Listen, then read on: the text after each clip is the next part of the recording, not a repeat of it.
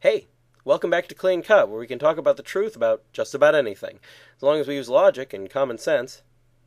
I thought we'd go over a few issues raised by various comments I've received. Today, can human rights be rooted in societies or governments? To answer this question, we first need to be clear on what's meant by human rights.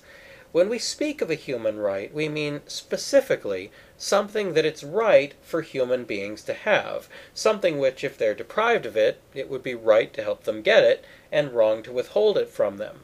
Life, for instance, is a basic human right, because if people withhold life from you, or take life away from you, they've committed an evil act. Now, this particular question was brought up in response to my claim that human rights must come from the will of God. After all, the only reason why we have obligations to do anything is because someone has given us that obligation. It can't just be us obligating ourselves, because then there's no reason why we couldn't just change our minds, or why one person's rights wouldn't be different from the rights of another person.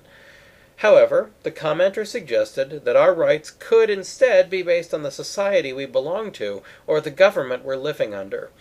The laws that we're protected by might be the very source and foundation of our human rights.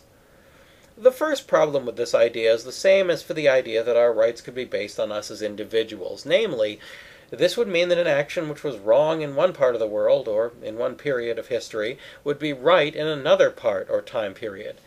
Crimes would be totally subjective because they'd be based upon our subjective position in time and space. In short, murder, theft, rape, and so on wouldn't really be anything more than infractions of the local customs, and rather than being actually evil, they'd really be closer to being tacky or unfashionable, like mispronouncing a bunch of French words in Paris. Clearly, morality isn't like this. It's not just tacky to murder an innocent person. However, there's another big specter lurking behind this notion that societies can bestow fundamental human rights. Namely, if they can bestow fundamental human rights, they can take them away. If that is the case, then none of the tyrants who ever oppressed the innocent, and none of the dictators who ever built death camps, did anything morally wrong.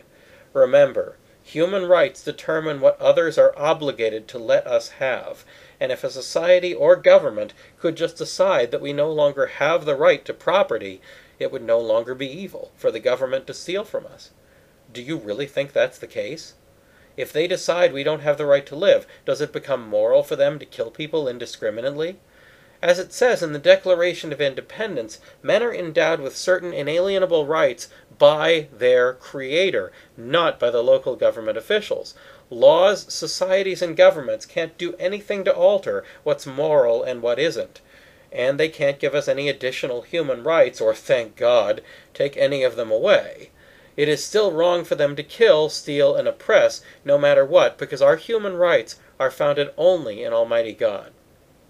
Next, can morals be based on the general well-being of society? That's all for now, so keep asking questions, and thanks for watching.